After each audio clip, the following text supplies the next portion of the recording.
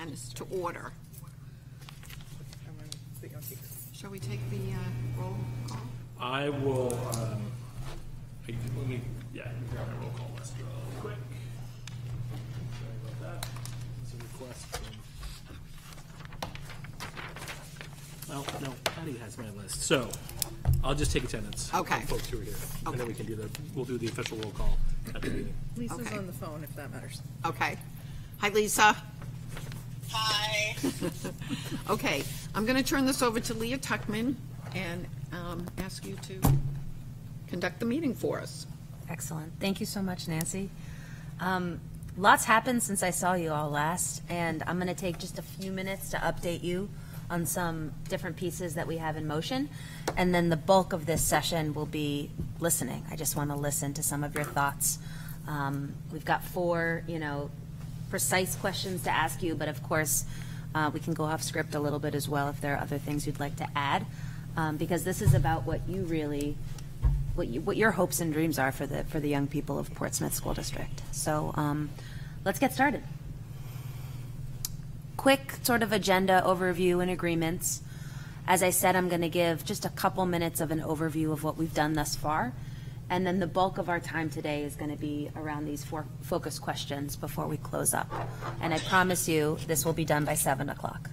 That's a guarantee.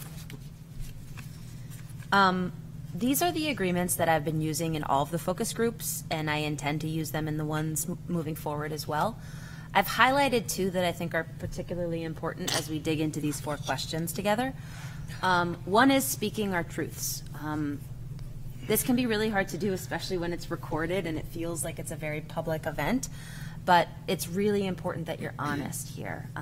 It's really not going to help us think about strategic planning unless we've got a clear view of what you want, what students want, what teachers want, and what community members want.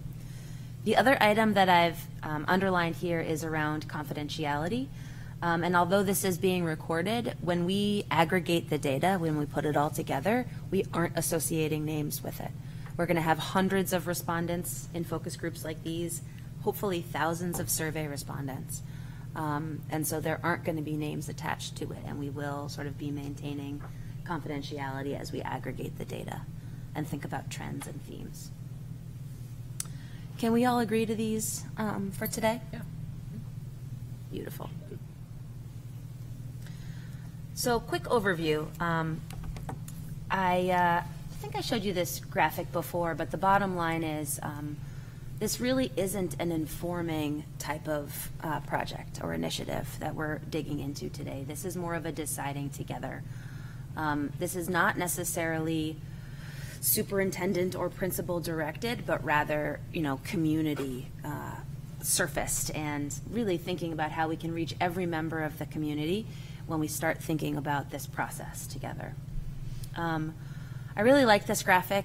We made this graphic specifically for the portrait because we think about all these different community members that play a big role in Portsmouth School District. And so you see school committee at the bottom. You obviously play a huge role in all this, but there are a ton of other people and roles.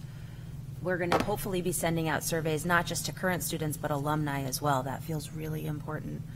We're going to be going to Wamsit tomorrow for our first community event, and at the rec center, really meeting with families and breaking bread with them. And we're really hoping to reach every community member in this process. Good. So how are we deciding together?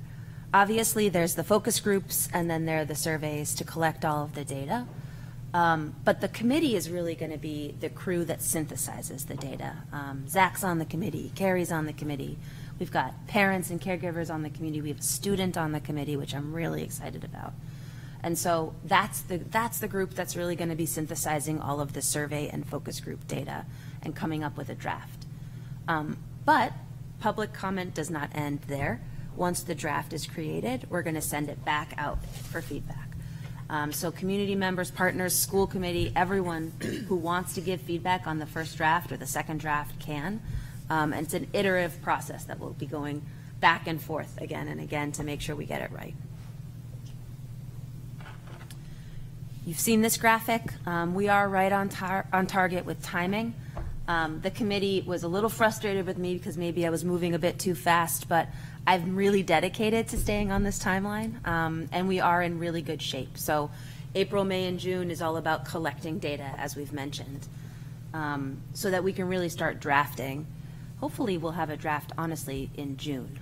Our next committee meeting is June 6th, where we're going to be taking all of that information, all of that data, and starting to bucket it and theme it.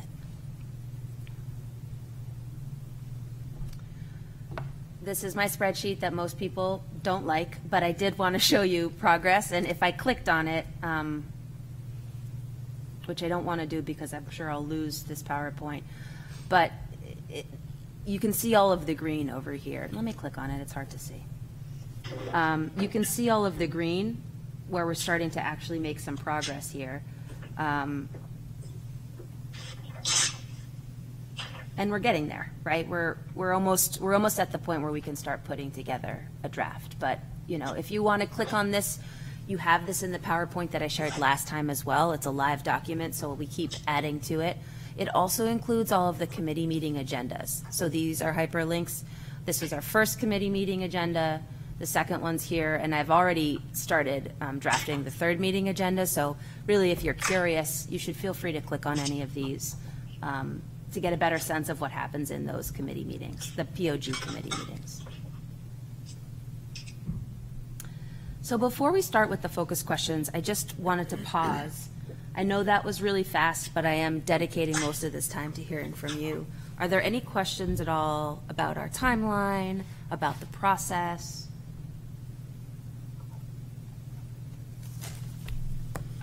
Questions? Okay. I've already been to Lister Academy and New Franklin Elementary, and we have a bunch coming up tomorrow and Friday. So the focus groups are ongoing, and it's just been really nice to hear from some of your students and some of your staff. I would really love to hear from the recent graduates. Do we have any of those? Yeah, I'm happy to organize. In terms of how did they feel prepared for? Right. So I would say one thing we can do, and I recommend doing this, is reaching out to guidance counselors at the high school and getting a list of email addresses for maybe, I don't know, 10 to 15 alumni. And we can either do a focus group that's specific to alumni, or we can just make sure they fill out the survey. And the survey is going to have an opportunity for people to click what role they are in. So whether current student, alumni, staff, community members, school committee member. And so we can see precisely what the alumni are saying. Because we just had my high school reunion, and most of us felt we were very well prepared Great. for college and work beyond. Beautiful. So Zach, if you could just make a note of that so we can remember to reach out to guidance counselors and get a list of email addresses. We did that in the last city. Sometimes what we think is not necessarily what their experience is. Absolutely. Absolutely. I think it's a critical group to hear from. It might be good to do, to look maybe a little further, just with COVID and the pandemic. Yeah, and, true. There's just a very different experience in the last few years, so, you know, just that might be helpful as well. So not just recent alumni. Yeah. Or maybe defining recent as the last 5 years or something like that, you know. Great. I think that's a good point. That makes a lot of sense. We can absolutely do that. It's a great suggestion. Any other questions, comments, suggestions before we jump in? Shall we raise hands when we do this, when we answer the questions, or do you want to go around the table, or what's the So best way I to do it? typically go around the table. The reason we do a round robin is because we just want to make sure we hear from everybody. If you're not quite ready to share the first time around, we can come back to you. But I do think it's really important to get everybody an opportunity to share. So we will do a round robin. You didn't send these questions out beforehand. I've been looking at my email trying to find them. And They Yes, were we did. They were in the superintendent. We should have highlighted it more. they're easy to find. I actually just found them this afternoon, so I Those would be haven't my first had a chance to. top of the head thought answer much. here. Okay, so how about we come to you last? That'd be Is that- great. Okay. That feels like a good solution. Yeah. Or at least a Band-Aid, maybe. Okay, so let's jump in. Do you mind starting on this side? Would that be okay? Should you want me to list all the things I came up with, or you want one Yeah, idea? well, I think before we jump in, I would say, we obviously want to know what your thoughts on around what you wish and what you hope for the young people of Portsmouth to be, to know, and to do. And I would think beyond just like, and this, I don't expect to hear this from you, but sometimes when we do student focus groups, we often hear things like, I want to be a doctor. We're looking for that, but we're also looking to dig a bit deeper into some of those soft skills as well. So if you can just make sure that you're giving a well-rounded answer, it's not just like, we want doctors and lawyers. Not that you would do that, but oftentimes when we do this with students, we get answers like that, and we try to dig a little bit deeper. So Sure. In no order of preference, I wrote kind, ability to problem solve, resourceful, resilient, community-minded, understand that they are part of a whole, be able to advocate for self and others, have a strong sense of self-awareness as well as social awareness, know appropriate use of technology, be able to speak another language, and be able to lean into challenge. I love that list. Thank you. Mine are very,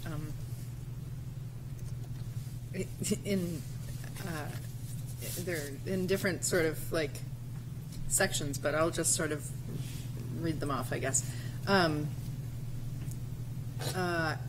also quite abstract, I think. Feel to have a sense of belonging, and a respect for their peers in the greater community, as well as be respected by, or feel respected by their peers. Let's see, an appreciation for other cultures and communities and people different from themselves.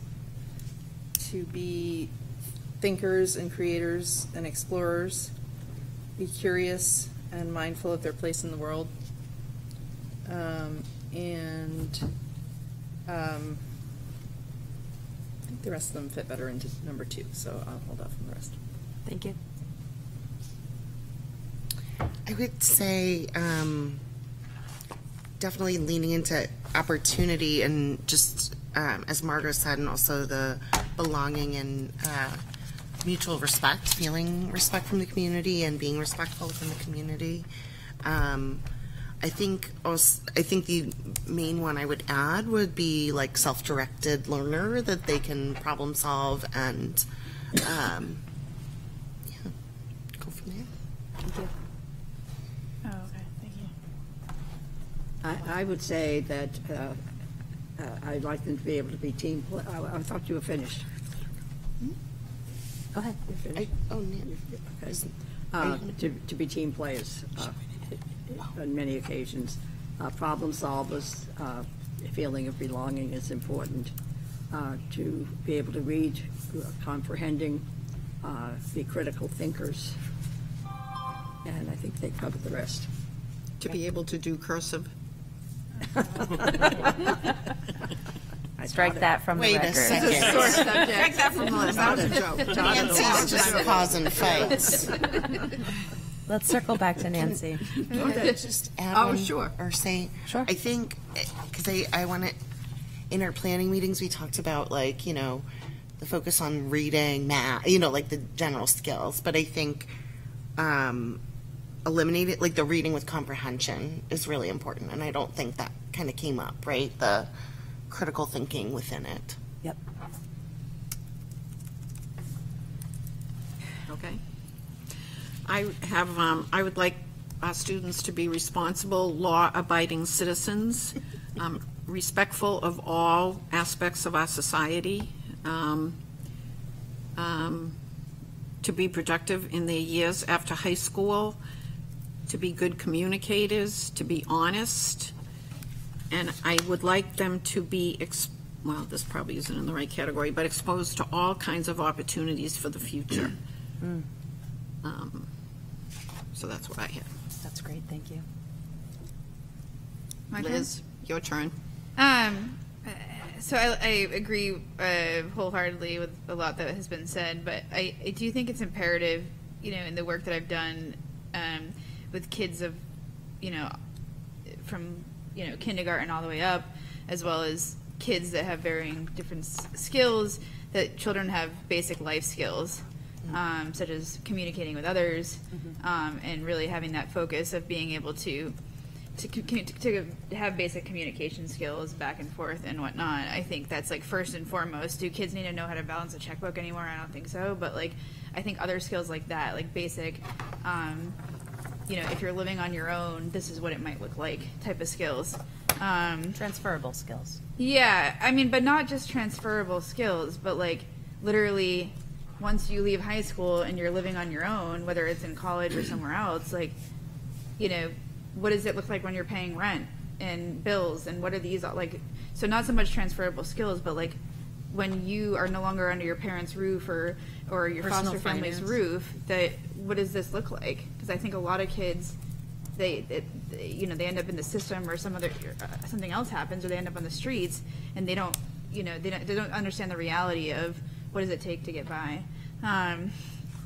Also, like a focus on mental health, and so just I think I was sort of coming back to like what did I have when I was a kid at Portsmouth, and what did I value the most? And I think it's what everybody said about community and belonging and being a team player. And then I like what Pip said too, and being mindful of the place in the world and being cultured, because I do feel like a lot of people leave Portsmouth. I left Portsmouth myself and went to North Carolina. It was a whole different ball game, and I think that a lot of kids miss that when they live in Portsmouth. They're sort of stuck here, and then they go in other parts of the country or the world, or even down to Boston, and it's very different. And there's a lot of kids that don't get that opportunity. But I would want kids to have a bigger idea of where they stand in the world, the ability to problem solve, and I think that's the gist of it. Can I ask? Please circle Yes. back. Oh, hi. Sorry I'm late. Thanks for coming. got Thanks here. for making it, Lisa. That was So- great.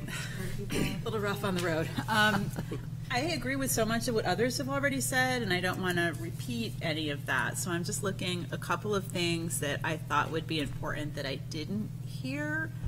I think sort of like flexible and capable of change is one thing that I'd like to see. I'd like our kids to be healthy risk takers, like unafraid to try things, to fail, to take risks in their studies and their lives. I'd like to see people who are open-minded and have a solid amount of self-awareness. And I think most of the other things people have said, so I'm going to stop there. Great, thank you. I managed to skip a line in mine, so could I just add those? Please do. Okay. What Liz said really reminded me of these things. I had, actually, they were the first things I wrote, which was well-adjusted, secure, safe, challenged, independent, with a sense of confidence, and to feel supported. Great. I'm going to move us along to the second question, just to make sure we can close by 7 o'clock. Can I ask one quick follow-up? Please do. Liz, when you were talking about kind of going other places, I think part of what you're talking about was like a skill of like building community, or I just wanted to clarify that, because it's not just feeling included here, but knowing Like that that this is Like only knowing a how to- microcosm of the bigger universe and the world, in the Okay. sense that Portsmouth is not the reality when you go to a different city, a different area, and I don't know, I think with the next question we'll sort of answer how do you get to that point. Right.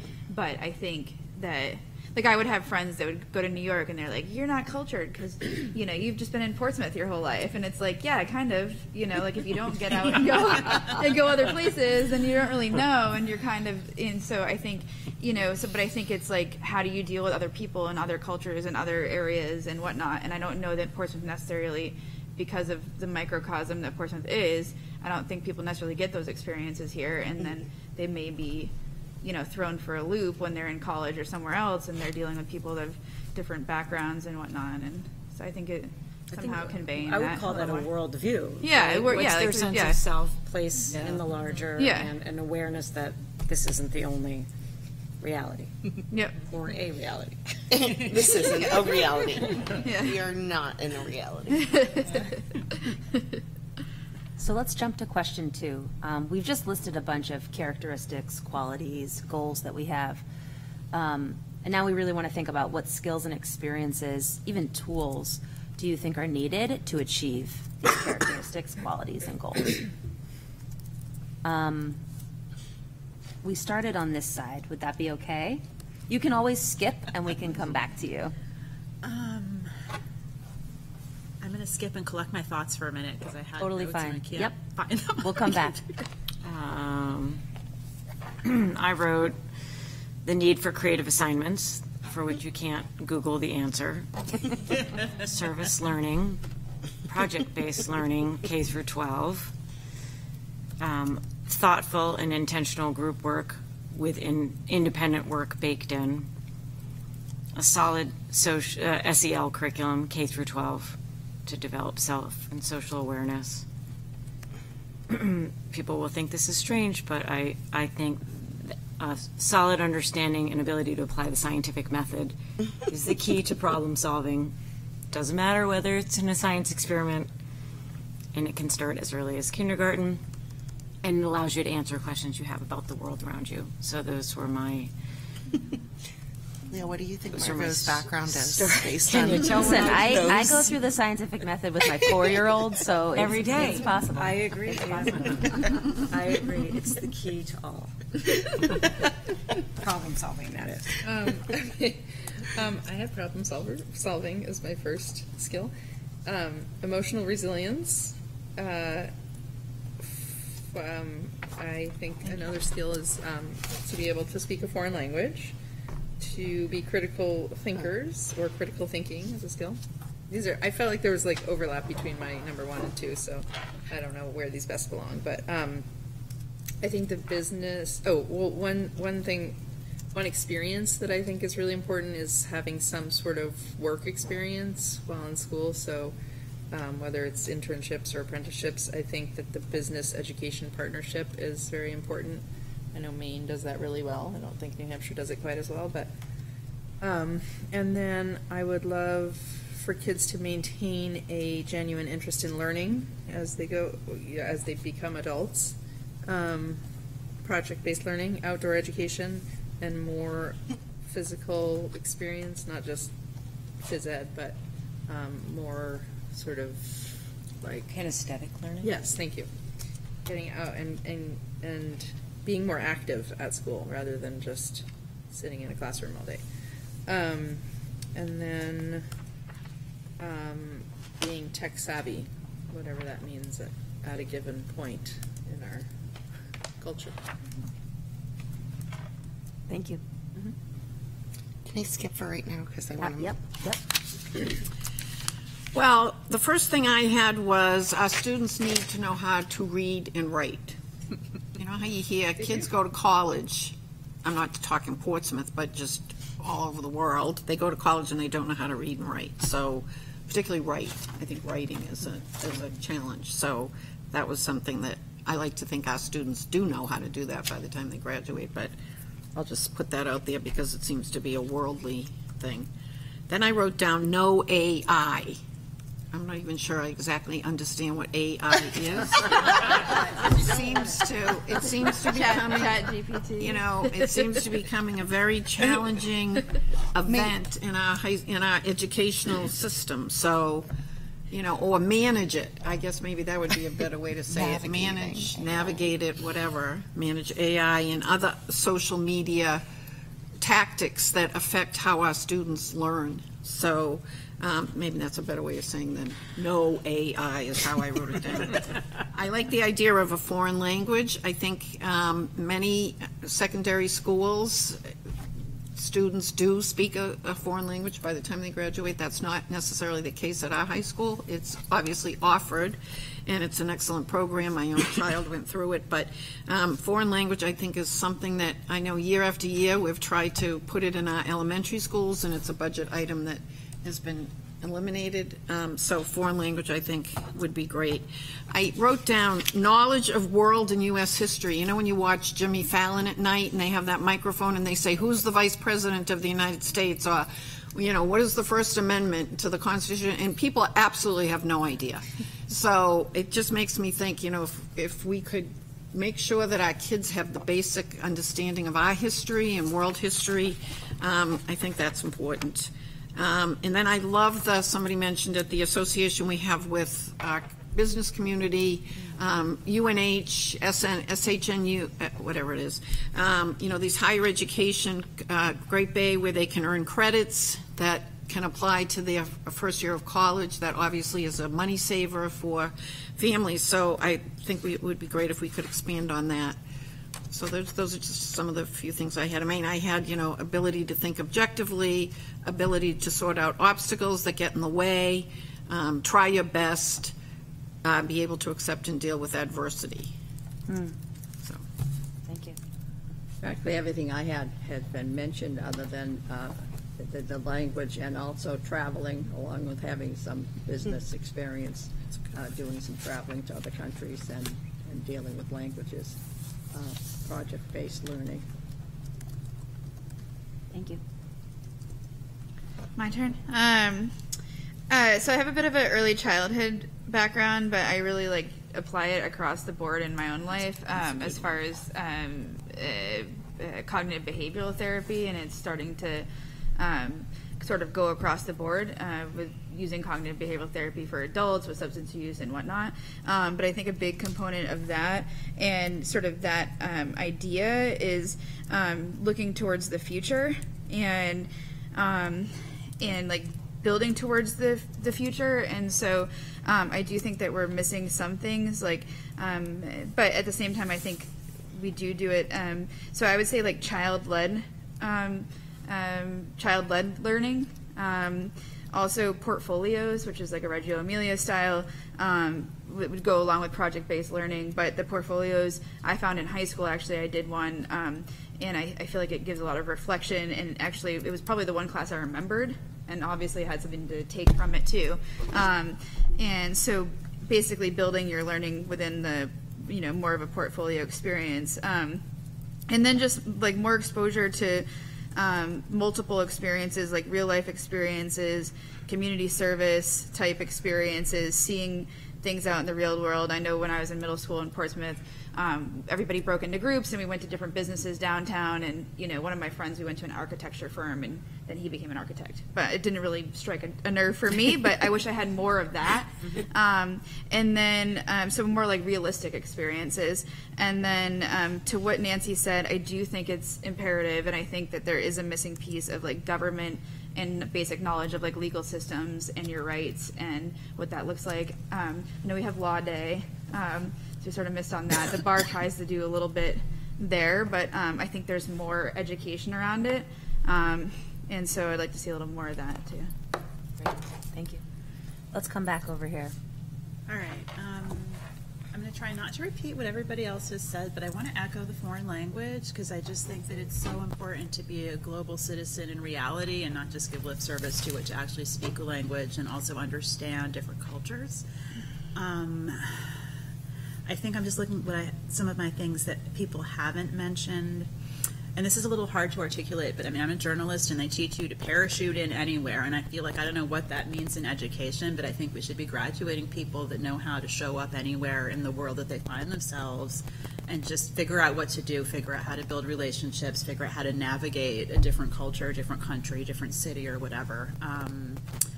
I also feel like being physically and mentally healthy and knowing how to take care of their own physical and mental health, we could do a better job of supporting in some way. And I agree with making students tech savvy and perhaps develop better impulse control around all of that in some ways, so they can better understand what impact that has on them in addition to how they use it. And I think that they should graduate knowing how to swim. My high school required that. I'm serious. Like, kids drown. Really and important. we live right by the water, and we don't require them to know how. And we So have a pool I'm right going next to the high school. to toss that out there. It used to be third grade curriculum. I know, Yeah, but I remember that. Here. I'm just thinking about things others haven't said. And I think just in terms of just all the information that comes at them all the time, making them have a more sticky attention span. And I don't know how you do that, but giving them the ability to really dig into the things that matter to them and identify their own talents and strengths and to identify their own weaknesses so that they can get out into the world and like find the spot that fits them. And I think most of the rest of the things people have said. So. Great, thank you. Good. This is very enlightening around the foreign languages because it gives me context for other conversations we've had. So I don't necessarily think to me it's about foreign languages, but having the ability to adapt communication and having cultural curiosity. So like the ways to navigate a foreign place, whether it be North Carolina or, Montreal or whatever it is. The ability to plan, so like more like that planning trips or travel, being able to set a goal and get to it. Also a big fan of the portfolio type base of that because I think those skills are part of some of those kind of capstone-y type experiences. And then understanding basic health, bodily needs, and how to address bodily needs in healthy ways. And then this one is oddly specific, but being able to identify 3 healthy coping strategies for stress and adversity and understanding overcoming challenges, trauma. It was very nursing. That's very nursing. I want to echo, somebody said communication, I think earlier, maybe it was, I don't know who said, but I think that the kind of communication you're talking about, and then I think just communication in general is so critical. And I think that we're, whether it's in a foreign language or not, but I think that is something in writing and in person. I think, I just think I wanted to emphasize that because I think that's so crucial. And I think it's getting lost in our world of, texting or speaking in 3-letter sentences. Especially during COVID, right? Like face-to-face communication was something that people weren't practicing. That reminded me of one other thing. I think the ability to disagree and be around people who have different opinions was something that I was thinking about. Respectfully disagree. Yeah, I and be an disagree active with that, listener. Lisa. Oh no, now we're gonna go. But no. Just to be an active listener and to be able to coexist with people who have different opinions. Yep. And have confidence in your own opinion. Yeah. Right? Yeah. I'm Or the ability to form. gonna move us along.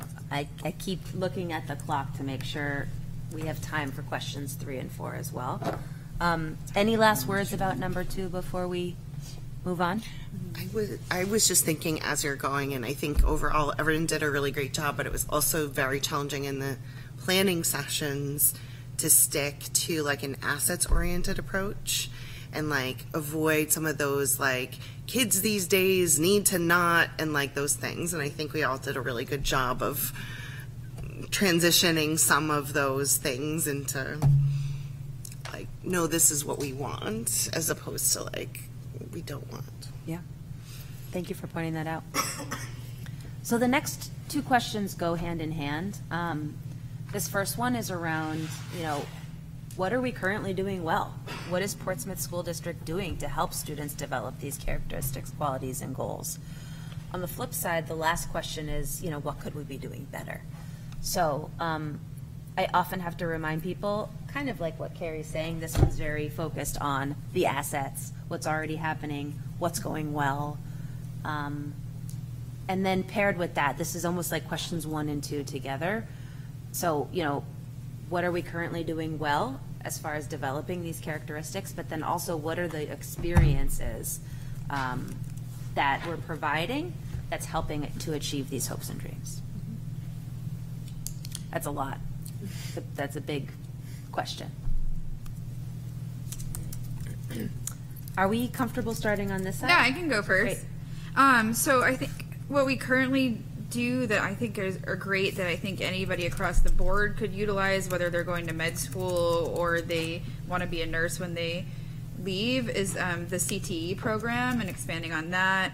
The arts, I think our arts program really gets kids, percussion ensemble and just sort of traveling and competing and meeting other schools and just arts in general and culture in that way. The clubs in school and allowing the clubs to take place during the school day. And then as far as like thinking across like down, like I feel like we're like, in my head I'm thinking, okay, what are the high schoolers doing? I don't really know a lot of what the high schoolers are doing because I don't have a high schooler and I probably should go to the high school more, or sit in on, on a day there. But at Don Darrow, where my son goes to elementary school, they have a beehive, and they're using the beehive across the board. So the library is doing the beehive, and they're able to sort of scaffold it and build on it and kind of create that portfolio or that approach with the beehive. And so Cross-curricularly. yeah, and so expand. So if you're like interested in something, how else could you sort of engage with it? So I think that's really great. What I think we could do better as far as meeting that communication piece. My son came from the UNH Child Study Center, which is a huge resource. We helped pass play-based kindergarten, but I felt, I know you're coming on board, but I originally ran for school board because I was kind of ticked off because we helped pass play-based kindergarten and then it wasn't implemented. And they offered all these trainings, and there are components of kindergarten right now, but the big piece of UNH that I really wish that we would take on is the ability for basically having teachers engage in play spaces. At recess, on the playground. I feel like there's so many missed opportunities there. I want to pause. Yeah. Because this feels like it's part of question 4. Okay. Oh, I thought we were doing both together. No? Just okay. focusing on what we're doing well right now. Okay, sorry. But I love where you're going with Okay. play-based in kindergarten. Can you Yeah. hold on to that for question 4? Yeah, so I think that's really, as far as what we're doing well, I think from a high school perspective, I think it's CTE, arts, clubs in the schools, and the opportunities we're really offering kids. I also think, allowing our teachers to kind of have some reins to build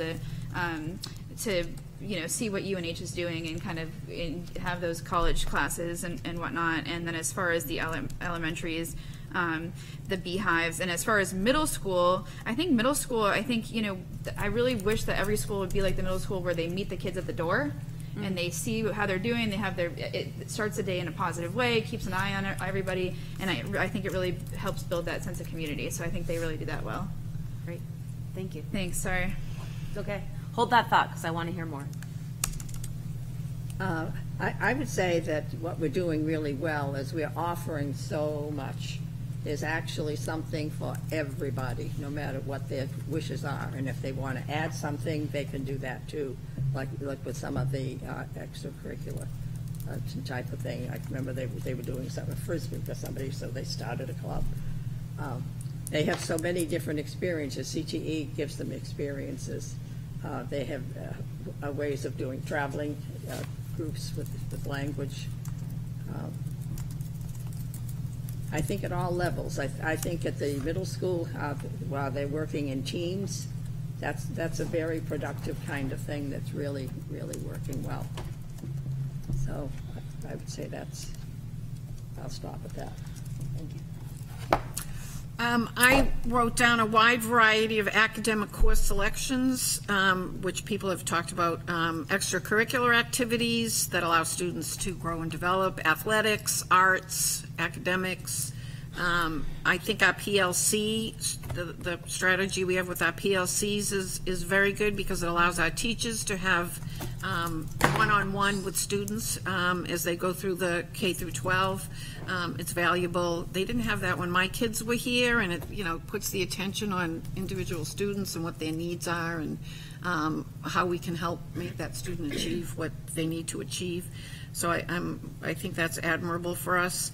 Our special ed program, which I have had direct contact with, is excellent and has always had an incredibly great reputation in the Seacoast, in the state. And that's what I had. Thank you.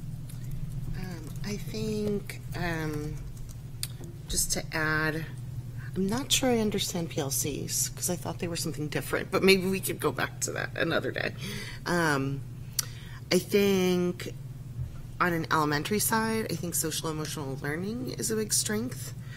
And also, work to have community events and community engagement at the schools, in addition to all the other things. I, like Liz, had CTE first. I think that department offers some really great learning with real world skills, and I wish that we could expand that and offer it to more kids.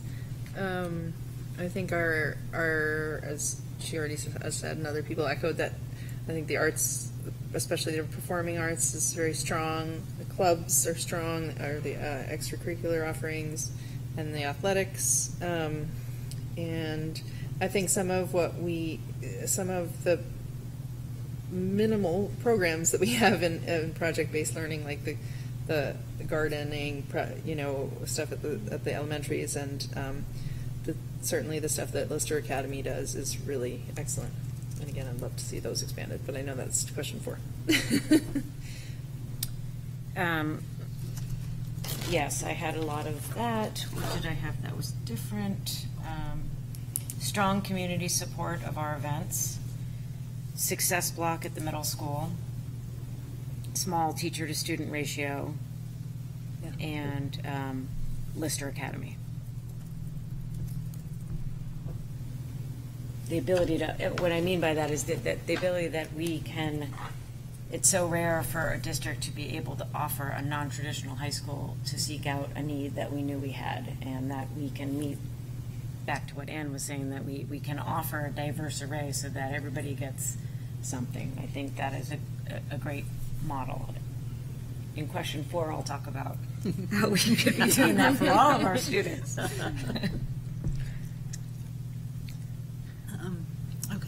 I think one thing that nobody has said that was on my list was just our teachers. I mean, we have teachers with a huge amount of experience, and we've always done a great job of letting them, pursue innovation and passion projects across the district. And I have some question 4 ideas around that too, but I do think that that's a real strength.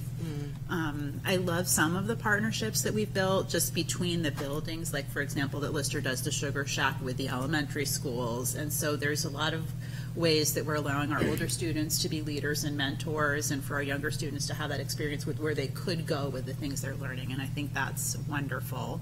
I think we have pockets of really great use of capstone projects, and weirdly I see it more in the elementary school than the high school, but that may be that I just don't have the visibility around it. And I also think that particularly with the performing arts, we really do have strong programming. And I like the variety of classes that students have that have been really responsive over the years to changes in the things that students are curious about and they want to learn about. So I think everything else has been said, so I don't want to repeat. Anything new or different that people want to add before we move on to question 4? It occurs to me, are we hearing from our people who are on Zoom? No, we don't have people on Zoom. Oh, so we're not hearing from them. No. I'm going to set up a separate, separate subgroup for the members that weren't here tonight. I wanted to add the 5th grade environmental camp. It came up, I feel like, yesterday or something. It guided somebody's whole career or something like that. No, not whole career. Actually, it came up with my girlfriend who's a travel nurse, and she hikes and does all this. And she said environmental camp is really what got her going in 5th grade. I'm trying to think if there's anything else that's sort of unique in that way, but that's definitely a good experience that the kids have. Maple syrup. The maple syrup project in 3rd grade. Yep. In the 4th grade, they do, I think it's Common Core now, but they do all of the national parks. So they start kind of getting engaged in that too. That's cool. I love that. That's great. Okay, so we're going to transition now to question 4. This is our last question. In what ways or with what experiences do you think Portsmouth School District could better prepare students for life after high school? Can we start on this side? Sure. So I feel like there's almost a flip side to some of the things that are our strengths. Like, for example, we have excellent language instruction at the high school, but it's not consistent all the way through. And I think that giving kids an intentional build in the curriculum all the way from kindergarten through 12th grade, so that, you know, what we decide as our priorities stays with them all the way through. I don't think we have that across the board right now. And I think, for example, while we're excellent in the performing arts and in languages, we don't value those in the way that we do our scheduling. We call them electives. We don't value them in terms of how we weight our grades. We don't give that the same weight as we consider quote-unquote academic classes. So I think there's some inconsistencies between where we're excellent in what we offer kids and how we value those in the scheduling and the grading. I think that we're not as good as we could be at making sure that all of our kids can see themselves in the curriculum. And I don't know that I have a specific example, but I just think like across the boards, like we could have more diverse things in our libraries. We could have more diverse options in the way that we offer kids projects and what we let them pick to do, how we let them talk about their lives. And we're getting better, but I still think we have a way to go there. And I also think that the flip side of the teachers really being able to innovate and have really great passion projects is that these things aren't always consistently implemented.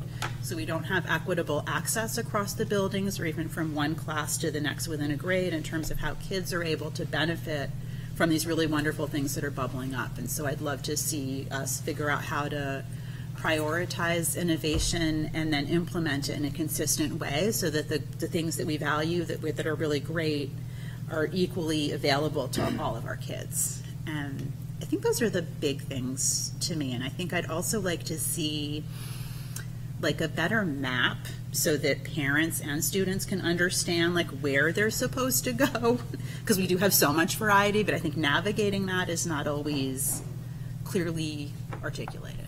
I think that's my big stuff. Thank you. I don't know. So going to me next. My notes got really sloppy towards this part of the, I wrote capstone projects at the culmination of each school, like elementary would be in 5th, 8th, 12th. An intentional and thoughtful community service K through 12. Interestingly enough, we have a sister school in Japan, and their curriculum is K through 5 is service in schools, 6 through 8 is service in your community, and then 9 through 12 is service in your state and global.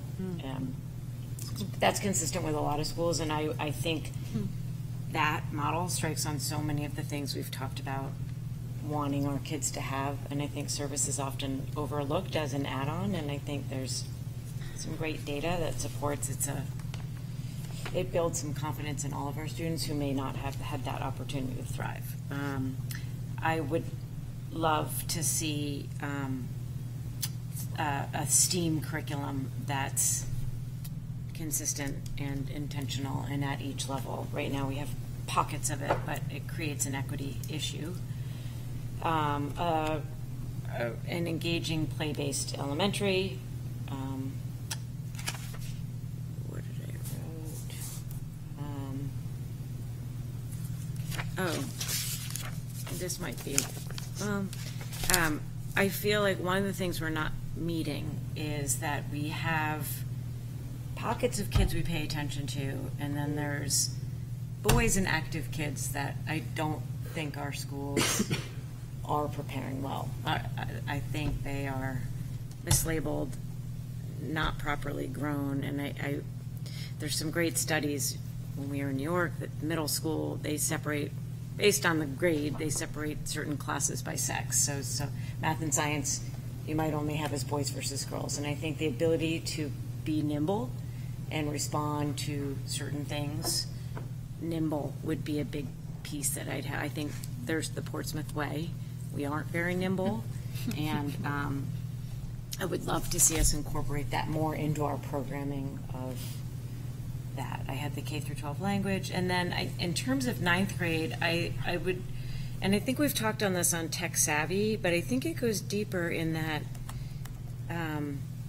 it concerns me greatly that these kids have a digital signature, right? And everything they do is recorded and at a maturity level for which they can't really comprehend it. So I think our role is to teach them, how do you properly blog? How do you publicly speak? What does it mean to have a code of ethics, and how do you defend that? I think there's a responsibility that we have to take, knowing that those things are going to be out there.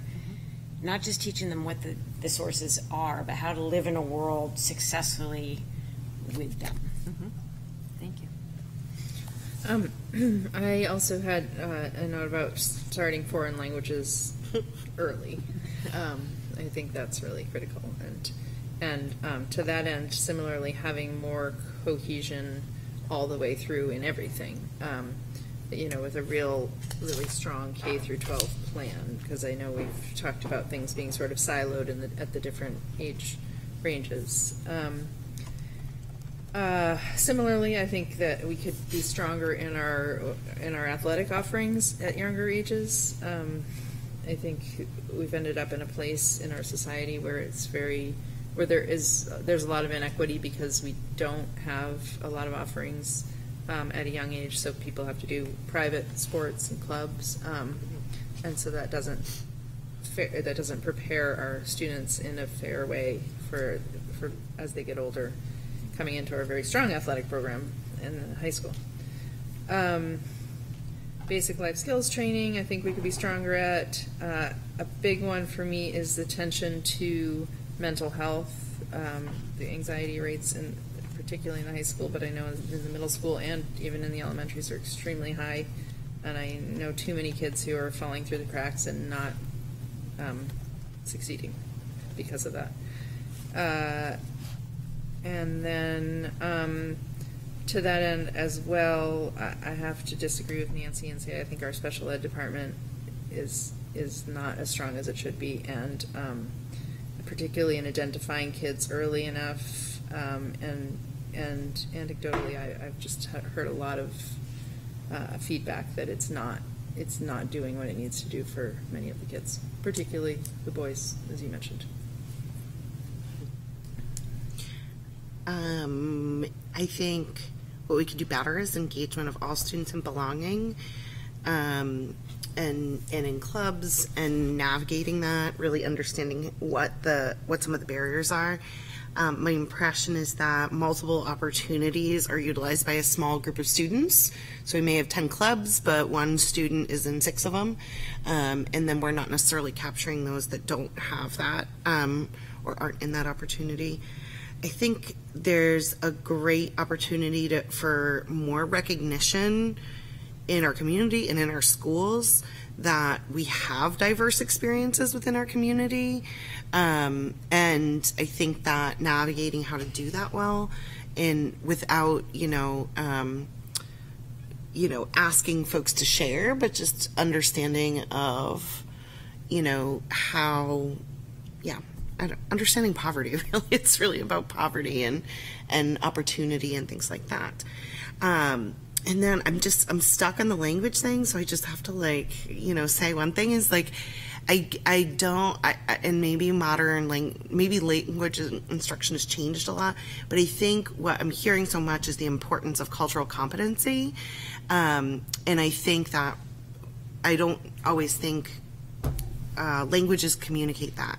I think languages often communicate verb conjugations and exams and things like that. So I think maybe if we're doing something like that, making sure that it's matching the role we want it to play in the school.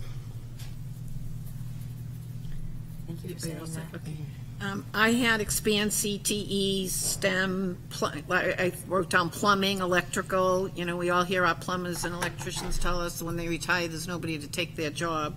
So I don't know if we would have the demand for that, so that's something that we would have to explore, but to expand that to include the trades and that kind of thing. I had more social workers, mental health professionals to help students, particularly since COVID. We've seen an uprise in that, and I know we've talked about it on our board. I wrote down that I think, and this is something that it would be administrative role, I think we need to examine our organizational chart and see if there are some positions that maybe could be, I don't want to say eliminated, but restructured. I'm not sure and you would know that better than anybody else, I mean, especially as you're getting to learn our school district, but is there a way we can restructure our organizational chart to make it more efficient and more cost-effective, I guess, too, looking at it from a budget standpoint? I wrote down safety, school safety. We're dealing with that now. I know Zach is working hard on trying to figure out what we should do as a school district to make our schools safer. He's going to have a little report tonight. But, you know, that's something that's going to be on the radar screen for a long time, is school safety and what we can do to make our schools as safe as they possibly can be. One thing I've always felt, guidance counselors. We have 4 guidance counselors for 4 grades. So each guidance counselor has 250 to 300. When my son graduated, there were 320 kids in his class. I know they're not that big now. But we probably could use a few more guidance counselors. You know, that's a big student load for one guidance counselor. So that's a B I've always had in my bonnet. Early childhood. You know, we had an employee once that worked with the students from 3 to 6 year olds so that we knew they were coming into our system and that they might require special ed services, or we had a, what do you call it? You know, we would screen the kids. Yeah, and we screened those kids, so we knew that now that job got eliminated, unfortunately, a few years ago. So if we could put the emphasis, and that would help our special ed, that if we could identify children when they're 3 to 6 and they're coming into our school district, that could help us identify those kids and learn what we have to do to accommodate them. Time check, it is 7 o'clock. Can we finish with our last 2? I'll make this really quick. Okay. Many of the things that they have said I would agree with. Community service, I think, is important, and then for students to understand what it means to be a responsible citizen. And more guidance and social workers, and being sure that every child in every building has a go-to person in that building. I'll skip the rest. So I guess I'll circle back to the play-based kindergarten. I really think that the playground should be used as learning spaces just as well as the classroom, and really having a focus on having the youngest grades, the PEAP program in kindergarten and even first grade, really focusing on not only the social emotional learning aspect, but using those play spaces to navigate if possible. Additionally, I guess the way that the schools address bullying, like my kid didn't know what a bully was until, you know, they put the word in his mouth, and then it was kind of like, if my kid, you know, so I think it's how the younger grades are addressing communication between small children and the words that are being used, and I think that would go a really long way. You know, I think my son is socially advanced because of his UNH education, so I really would like to utilize UNH more in the research and the best practices that they're seeing for the younger grades. I do think that we need to have more of a focus on substance use, substance misuse, and mental health, you know, and having more LADACs, having more substance misuse education, because the reality is, you know, kids are going to college and they're drinking, and then using substances and whatnot. So how do we address that and educate them in best practices? I'm not exactly sure what we do now, but I know that I think we're short on the LADAC front. Tech learning, I agree with that. I think, you know, having that background, meeting community needs, figuring out what the needs are in the community, like Nancy said, plumbing and whatnot. But I think, you know, we need nurses, and, you know, I think there's other, you know, companies that may, like, you know, would LabCorp, or, you know, not LabCorp, would some of these bigger science companies that are in town, would they hire, and, you know, could we sort of funnel kids there? With that being said, I also think that there's real life housing issues in this area, and the cost of living is really astronomical. So for a kid to get out of high school and not have a plan or not know where they're going or whatnot, I think that having those like real life conversations and you know, having a roommate and like having a budget and doing all that, I don't know exactly what we do now, but I do feel like there needs to be a focus there. Tech and STEM. And so I think that's probably, and also just to reiterate what Pip said about special education, I had somebody phrase it that there's other schools in the area that will say, you know, when a kid comes in, what do you need? And they meet the kid's needs. And Portsmouth tends to put up, it's not like, what do you need? when you walk in. It's like, do you really need that sort of thing? And I understand it from a budget point, and I understand that, but I think if we were able to not attack, but if we were able to get on these kids when they're younger, you know, it'd be maybe less expense later. But also I think, you know, a lot of these kids aren't being addressed when they're younger, so then when they're, you know, older boys, middle school, high school, the behavior problems kick in, then we're having to pay for them to go out of district. Needless to say, we're going to get kids from out of district anyways that we may have to deal with in that regard. But basically, you know, trauma education and really just that mental health focus piece, because I mean, the reality is we're in a huge mental health crisis. So. I wanted to just add to that accommodating, before we even get to special ed, just accommodating different learning differences, I think is like really critical. And I think that could save us. Yeah, I think with trouble COVID, that we I run think that into. we've started to do a little bit better with that. But yeah, I mean, like those modifications within the classroom and movement and whatnot. And I know it can be chaotic, but And we across the board don't make our activities accessible to our students who have different abilities. learning styles. And, Like the clubs are not accessible, like many things are overstimulating, too loud, like not physically possible for kids to do, and we just don't include them. And a lot of other school districts do a better job, I think, also of outreaching to parents. Like, did I forget to say we don't communicate well with the people who raise the children in our district? I think that's an important piece to sort of end on, this Sorry. idea of caregiver family communication and that being like a major focus. That's a good piece to end on. No, don't be sorry.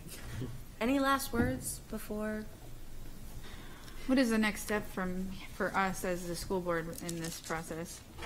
Or I think you've maybe laid it out in the agenda. I mean, the next step for us, for the committee, is to collect all of this data and synthesize it, and the next step for you will be to sort of take a look at all of the bucketed themes that we come up with and see if it's aligned with the vision that you've shared. Are you doing any specific outreach to families with kids in special ed? Because that has not been done in this district Yes. in like years. Yes.